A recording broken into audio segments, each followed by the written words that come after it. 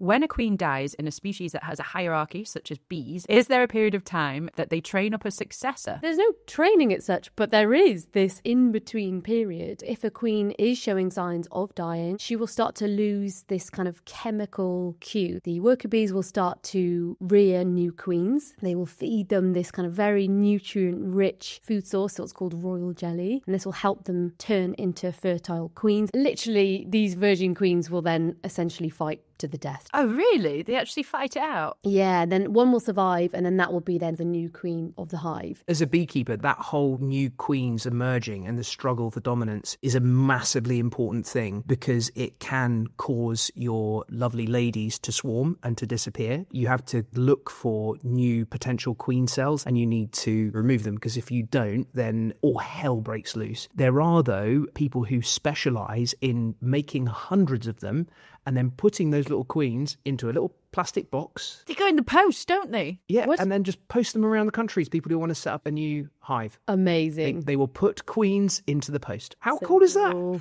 That is really cool. Love it.